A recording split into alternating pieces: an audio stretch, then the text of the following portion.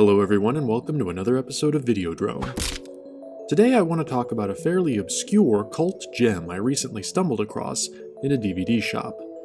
I knew nothing about it when I found it, but when I saw the director, I just had to pick it up. It's called Dante 01, and the director is Marc Caro. I adore the work of Jean-Pierre Jeunet. Amélie, A Very Long Engagement, Micmacs, The Young and Prodigious T.S. Spivet, magical films of bottomless imagination and infectious whimsy. If you're familiar with Jeunet's first two features, however, Delicatessen and The City of Lost Children, you've likely noticed how much darker they are in tone. These films are both visionary accomplishments, instantly recognizable as Jeunet's work, but his sensibility is also clearly being counterbalanced by something else. Another style, another viewpoint, someone working in a parallel direction to make the worlds of those films vivid, disturbing, and memorable. This is because he was working with a co-director, visual artist Marc Caro. Caro and Jeunet made a great team, but obviously, each eventually decided to go his own separate way. Jeunet found a respectable amount of critical and financial success, while Caro never really managed to establish himself as a solitary director. Dante 01 was released in 2008, and to date, it's the only solo effort of his career. Deep in space, a strange prison orbits a raging inferno called Dante.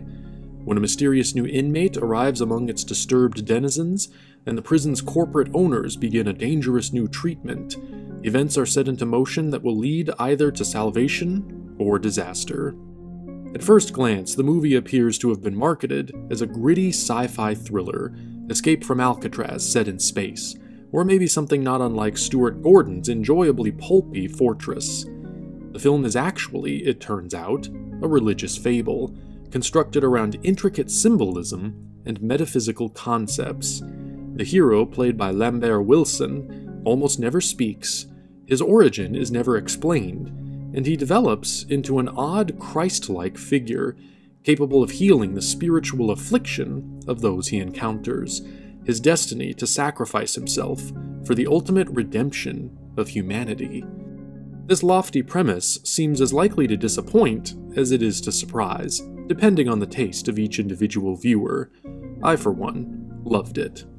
Caro layers the film with allegory, biblical and tantric references, philosophical and literary allusions, developing his story around an engagement with ideas over action. His approach is stylized and visceral, entertaining, but deeply serious in its intent.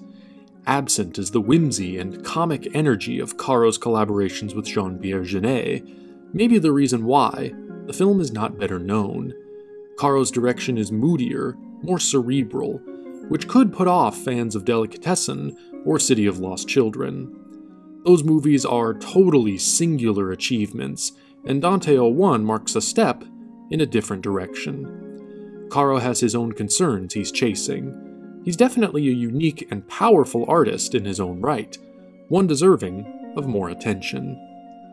Although he hasn't succeeded in financing another film, his visual skills continue to be utilized by other directors. He has a real gift for taking fantastic settings and making them real through an imaginative accumulation of detail. That ability is on full display in Dante 01. The film was made on a limited budget, and while the scale is carefully controlled, visually, the film is spectacular, and directed with an intensity that showcases Caro's commitment.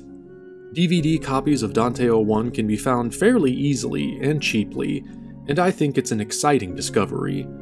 Cult movie fans should take special note, because in the making of documentary included with the DVD, it stated that the film originated as an idea by Alejandro Jodorowsky.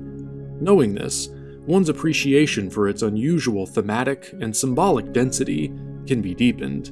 A few of the ideas here feel particularly Jodorowskian. The ending is a highlight, a hallucinatory and psychedelic leap into the same mystical territory envisioned for Jodorowsky's Dune, with bizarre special effects created by Pierre Bouffin. the same designer behind the trippy CGI visuals of Gaspar Noé's Enter the Void.